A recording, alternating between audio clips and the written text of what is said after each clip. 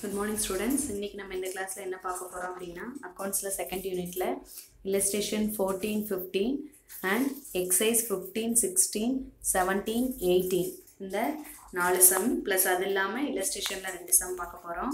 So students பாருங்க இந்த சம்ல என்ன கொடுத்திருக்காங்க அப்படினா from the following details calculate the printing and stationery to be debited into the income and expenditure account for the year ended 31st March 2018 and also shown how it will be applied to the balance sheet as on 31st March 2018 அப்படினு போட்டுருக்காங்க.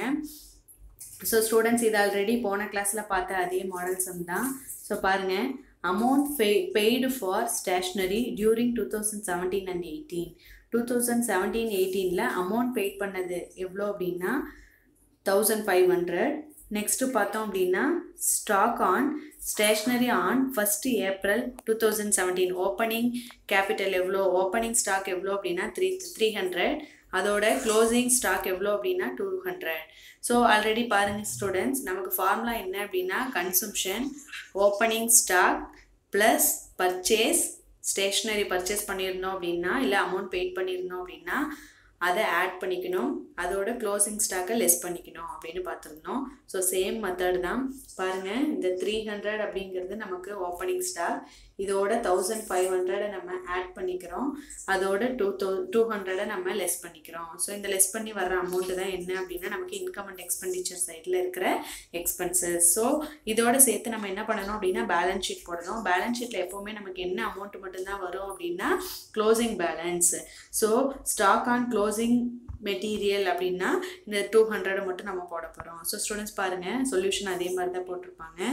So பாருங்கள் opening balance opening stock 300 add purchase 1500, அதோட closing stock less பண்ணோம் அப்படின்னா 1600. Balance ஷீட்டில் எப்பயும் என்ன அமௌண்ட்டை மட்டும்தான் நம்ம போடுவோம், அந்த க்ளோசிங் பேலன்ஸை மட்டும்தான் போடுவோம். So stock on stationery 200. So students next பாருங்கள், நெக்ஸ்ட்டு சம் வந்து ஒரு வேறு மாதிரியான ஒரு மாடல்.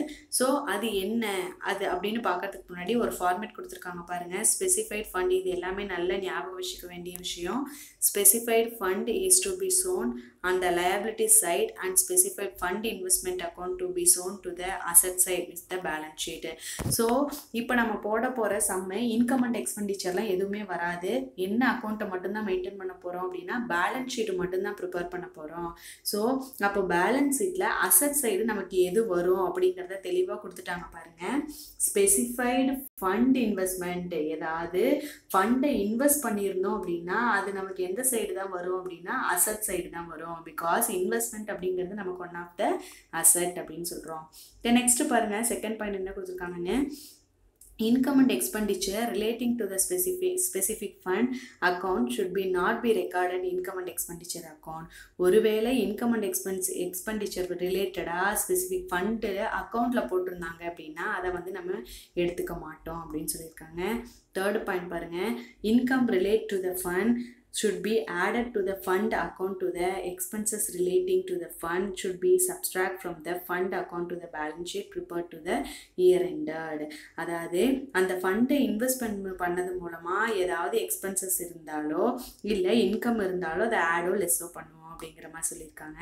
தென் ஃபோர்த் பாயிண்ட் பாருங்கள், if interest acquired on specified fund investment for the current year then it should be added along with the fund and liability side shown be the asset side. The balance sheet accrue interest on the investment அப்படின்னு கொடுத்துருக்காங்க. So வாங்க இப்போ சம்முக்கு போகலாம்.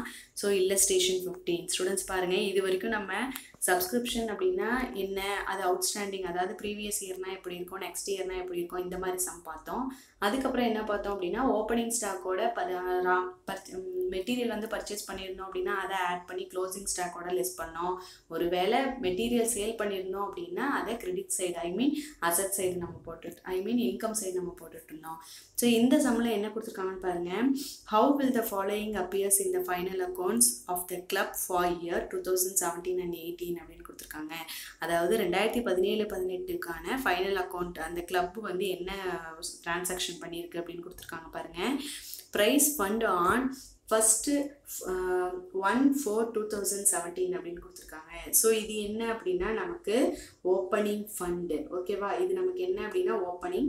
இந்த opening நம்ம நல்ல ஒரு விஷயம் ஞாபகம் வச்சுக்கோங்க ஸ்டூடெண்ட்ஸ். இப்போ நம்ம என்ன மட்டும்தான் மெயின்டைன் பண்ண போகிறோம் அப்படின்னா பேலன்ஸ் ஷீட்டை மட்டும்தான் நம்ம போட போகிறோம். இதில் இன்கம் அண்ட் எக்ஸ்பெண்டிச்சர் அக்கௌண்ட்லாம் எதுவுமே வராது. ஸோ இன்னொரு விஷயம் நீங்கள் என்ன ஞாபகம் வச்சுக்கணும் அப்படின்னா இந்த ஃபண்டை பொறுத்த வரைக்கும் நம்ம எப்பயுமே அது என்ன ஐட்டமாக எடுத்துக்கணும் அப்படின்னா லயாபிலிட்டிஸ் ஐட்டமாக தான் எடுத்துக்கணும். ஃபண்ட் அப்படிங்கிறது நமக்கு லயாபிலிட்டிஸ். நல்லா நோட் பண்ணிக்கோங்க. ஃபண்ட் அப்படின்னாலே நமக்கு எந்த சைடு தான் போடணும் அப்படின்னா லயாபிலிட்டி சைடு தான் போடணும். ஓகேவா. ஸோ இப்போ பாருங்கள் ஃபண்டுக்கு உண்டான இன்வெஸ்ட்மெண்ட்டோ இல்லை ஃபண்டுக்கு உண்டான எக்ஸ்பென்சஸோ ஏதாவது ஆச்சு அப்படின்னா அது எல்லாமே நமக்கு பேலன்ஸ் ஷீட்டில் லயாபிலிட்டி சைடு வரும். ஒருவேளை ஆல்ரெடி நம்ம அந்த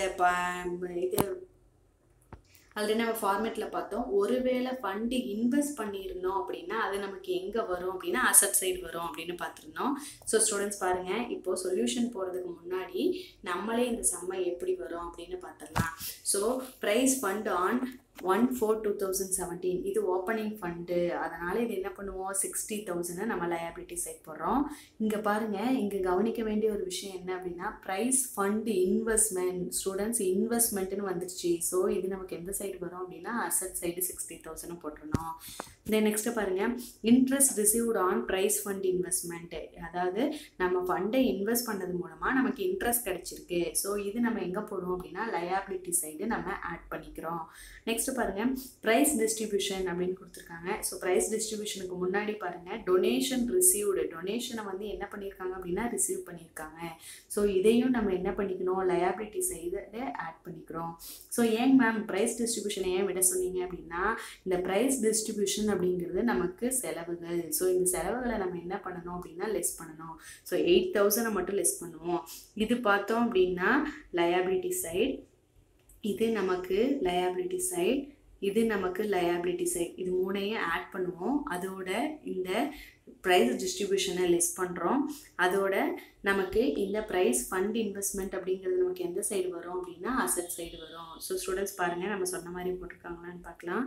ஸோ ஸ்டூடெண்ட்ஸ் பாருங்கள், ப்ரைஸ் ஃபண்ட் இன்வெஸ்ட்மெண்ட் நமக்கு 60,000 அசட் சைடு போட்டோம். ஓப்பனிங் ஃபண்டு அதோட இன்ட்ரெஸ்ட் ரிசீவ் பண்ண 6,000, டொனேஷன் ஃபார் ப்ரைஸ் ஃபண்டு அதோட ப்ரைஸ் டிஸ்ட்ரிபியூஷனுங்கிறது நமக்கு எக்ஸ்பென்சஸ்ங்கிறதுனால இதை ஒன்று மட்டும் நம்ம லெஸ் பண்ணோம் அப்படின்னா டோட்டல் அமௌண்ட் 70,000 நமக்கு கிடைக்கும். ஸோ இது நமக்கு என்ன அப்படின்னா நம்ம கண்டுபிடிச்ச அமௌண்ட். தென் நெக்ஸ்ட்டு பாருங்கள், அடுத்த சம்மு எக்ஸைஸ் 15 பாருங்கள் ஸ்டூடெண்ட்ஸ். லாஸ்ட் கிளாஸில் எக்ஸைஸ் 14 வரைக்கும் பார்த்துருந்தோம். ஸோ எக்ஸைஸ் 15 பொறுத்த வரைக்கும் how will the following appear in the final accounts for the Vedaranyam sports club. Students இது ஆல்ரெடி லாஸ்ட் கிளாஸில் பார்த்த சேம் மாடல் தான். ஓப்பனிங் ஸ்டாக் அப்படிங்கிறது நம்ம பேட் அண்ட் பால் அப்படின்னாலும் ஒன்று தான், இல்லை ஸ்போர்ட்ஸ் மெட்டீரியல் அப்படின்னாலும் ஒன்று தான். ஸோ ஓப்பனிங் ஸ்டாக் பொறுத்த வரைக்கும் என்ன பண்ணணும் அப்படின்னா கன்சம்ஷன், உங்களுக்கு ஃபார்முலா ஞாபகம் வரணும் உடனே, consumption equal to opening stock plus அதோட பர்ச்சேஸ் ஏதாவது பண்ணியிருந்தோம் அப்படின்னா அதை ப்ளஸ் பண்ணிக்கணும். அதோட க்ளோசிங் ஸ்டாக்கை லெஸ் பண்ணணும். ஸோ ஆல்ரெடி உங்களுக்கு தெரியும் பாருங்கள், opening stock of bad and ball 3,000, அதோட அடிஷ்னல் ஆட் 17,000, ஸோ 20,000 வரும்.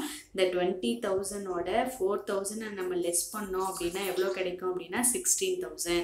ஸோ ஸ்டூடெண்ட்ஸ் பாருங்கள், நமக்கு income and expenditure bad and ball consumed எவ்வளோ அப்படின்னா 16,000 கரெக்டாக வந்துருச்சு. ஸோ அதுக்கப்புறம் இந்த sale on old bad material, sale அப்படிங்கும்போது நமக்கு என்ன அப்படின்னா ஒரு வகையான இன்கம். ஸோ அதனால இது எந்த சைடு நம்ம போடுவோம், இன்கம் சைடு போடுவோம். So sale of old sports material 2,000 மட்டும் தனியாக நமக்கு கிரெடிட் சைடு வரும். தென் நெக்ஸ்ட் பேலன்ஸ் ஷீட்டில் போடும்போது நமக்கு என்ன மட்டும்தான் ஸ்டூடெண்ட்ஸ் வரும், க்ளோசிங் பேலன்ஸ் மட்டும்தான். ஸோ 4,000 க்ளோசிங் பேலன்ஸ் நமக்கு வரும். ஸோ இந்த சம் ஈஸியாக போட்டாச்சு. அடுத்து 16th சம் பாருங்கள் ஸ்டூடெண்ட்ஸ், சேம் மாடல் தான். So opening stock 2,600ஓட purchase of stationery during the year 6,500 நம்ம ஆட் பண்ணணும். ஆட் பண்ணி இந்த க்ளோசிங் ஸ்டாக்கை நம்ம லெஸ் பண்ணுவோம். பேலன்ஸ் ஷீட் போட்டோம் அப்படின்னா நமக்கு எது மட்டும்தான் வரும், க்ளோசிங் ஸ்டாக் 2,200 மட்டும்தான் வரும். ஸோ நெக்ஸ்ட்டு சம் பாருங்கள் ஸ்டூடெண்ட்ஸ், 17th சம்மு. இந்த 17th சம்மில் என்ன கொடுத்துருக்காங்கன்னு பாருங்கள். Chennai tennis club had match fund showing credit balance 24,000 1st April receipt to the fund during to the year was 26,000. Match expenses incurred during the was 33,000. How this item will appear in the final accounts to the club of ended. So students பாருங்க இதுவுமே நம்ம என்ன மட்டும் தான் find out பண்ண போறோம் அப்படினா balance sheet மட்டும் தான் ஃபைண்ட் அவுட் பண்ணுவோம். என்ன மட்டும் தான் ஃபைண்ட் அவுட் பண்ணுவோம்? பேலன்ஸ் ஷீட் மட்டும் தான் ஃபைண்ட் அவுட் பண்ணுவோம். ஸோ இதில் என்ன சொல்லியிருக்காங்கன்னு பாருங்க, மேட்ச் ஃபண்டு நமக்கு எவ்வளோ கிடைச்சிருக்கு அப்படின்னா 24,000. ஸ்டூடெண்ட்ஸ் இது எந்த பக்கம் போடணும் நல்லா ஞாபகம் வச்சுக்கோங்க. ஃபண்ட் அப்படின்னாலே நமக்கு லயபிலிட்டி சைடு தான் போடணும். ஸோ 24,000 அப்படிங்கிறது நம்ம போட்டுக்கிறோம். அதோட அடிஷ்னலாக நமக்கு 1st April ஒரு 26,000 கிடைச்சிருக்கு. ஸோ அந்த 26,000 நம்ம ஆட் பண்ணோம் அப்படின்னா 50,000 கிடைக்கும். அந்த 50,000லேருந்து மேட்சுக்கான எக்ஸ்பென்சஸ் இவ்வளோ கொடுத்துருக்காங்க அப்படின்னா 33,000 எக்ஸ்பென்சஸ் கொடுத்துருக்காங்க. 50,000ல இருந்து 33,000 லெஸ் பண்ணோம் அப்படின்னா நமக்கு ஆன்சர் என்ன கிடைக்கும் அப்படின்னா ஸ்டூடெண்ட் 17,000 கிடைக்கும். ஆன்சர் என்ன கிடைக்கும்? 17,000. ஸோ இந்த சம் அவ்வளோதான் ஸ்டூடெண்ட்ஸ். அதுக்கு அடுத்த சம் பாருங்க. How will be following appear in the final accounts for Karaikudi sports club for the year ended 31st March 2019 அப்படின்னு கொடுத்துருக்காங்க. இது நம்ம இல்லஸ்ட்ரேஷன் 16 பார்த்தோம் இல்லையா? ஸோ சேம் மாடல் பாருங்கள். Tournament fund 1st on April 2018 கொடுத்துருக்காங்க. ஸ்டூடெண்ட்ஸ் இது வந்து நமக்கு opening balance. So opening balance எங்கே போடணும் ஸ்டூடெண்ட்ஸ்? திரும்பவும் சொல்கிறேன், ஃபண்ட் அப்படின்னாலே எல்லாமே எந்த சைடு வரும் அப்படின்னா லயபிலிட்டி சைடு தான் வரும். ஆனால் நம்ம இன்வெஸ்ட்மெண்ட் அப்படிங்கும்போது மட்டும் நமக்கு எந்த சைடு வரும்னு சொல்லியிருக்கோம்? அசட் சைடு வரும். ஸோ நல்லா கவனிங்க. Tournament fund 1st on April இது liability side. Interest received on tournament fund இது லயபிலிட்டி சைடு வரும். இந்த டோர்னமெண்ட் ஃபண்டு இன்வெஸ்ட்மெண்ட் அப்படிங்கிறது நமக்கு asset side. Donation to tournament fund tournament ஃபண்டுக்காக donation வந்திருக்கு. ஸோ அது நமக்கு லயபிலிட்டி சைடும். டோர்னமெண்ட் எக்ஸ்பென்சஸ் அதுக்கான செலவுகள் கொடுத்துருக்காங்க. ஸோ இந்த ஃபண்டு ரிசீவ் பண்ணது டொனேஷன் ரிசீவ் பண்ணது எல்லாமே ஆட் பண்ணணும்.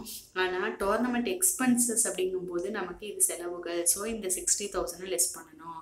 ஸோ லெஸ் பண்ணி நமக்கு போடணும். ஸோ ஸ்டூடெண்ட்ஸ் நல்லா கவனிங்க. லயபிலிட்டி சைடு எத்தனை ஐட்டம்ஸ் வரும் அப்படின்னா 1 2 3 அதோட இது 1 லெஸ் பண்ணணும். 4 ஐட்டம் வரும்.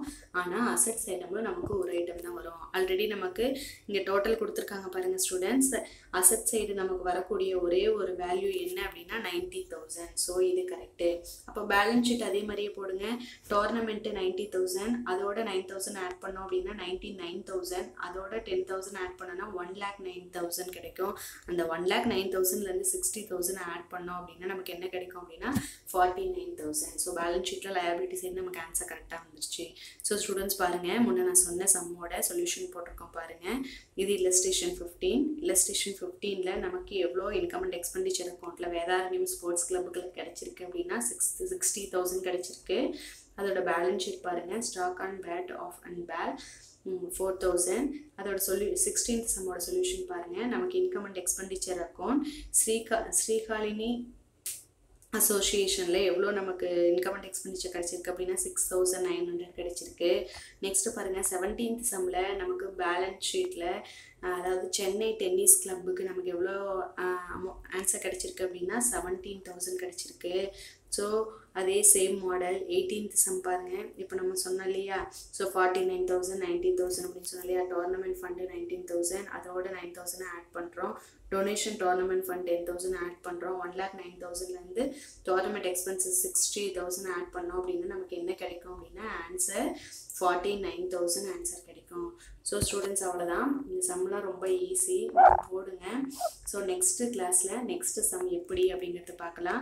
இந்த சம்மை நீங்கள் நோட்டில் போடுறது மட்டும் இல்லாமல் இண்டிவிஜுவலாக புக் எடுத்து வச்சு அந்த சம்ஸ் எல்லாத்தையும் இது வரைக்கும் நடத்தின எல்லா சம்மையும் Unit 1 Unit 2ல் இருக்கிற எல்லா சம்மையும் ப்ராக்டிஸ் பண்ணி பாருங்கள். ஸோ ஏதாவது டவுட் அப்படின்னா எனக்கு கால் பண்ணுங்கள். கால் பண்ணி டவுட் கிளியர் பண்ணிக்கோங்க. Thank you students.